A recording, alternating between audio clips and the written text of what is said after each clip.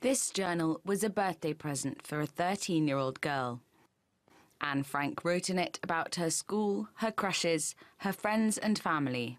Then, like many Jewish families in Europe during World War II, the Franks went into hiding.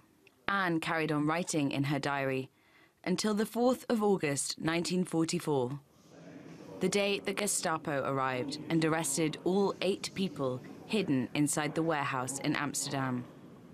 Now a team is opening the case to find out who or what led the Gestapo to their door. We're looking at hundreds of scenarios, not only betrayal, by the way. The investigation will be headed up by a former FBI agent and will use modern investigative techniques and artificial intelligence. But it won't be an easy task, and it's expected to cost $5 million.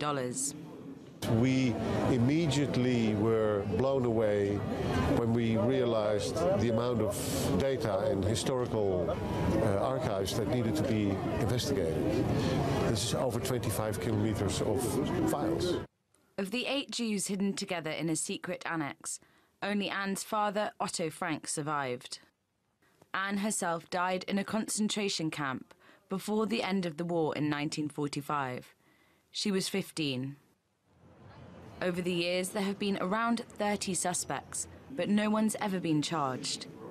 And researchers say the arrests may not have been due to a betrayal.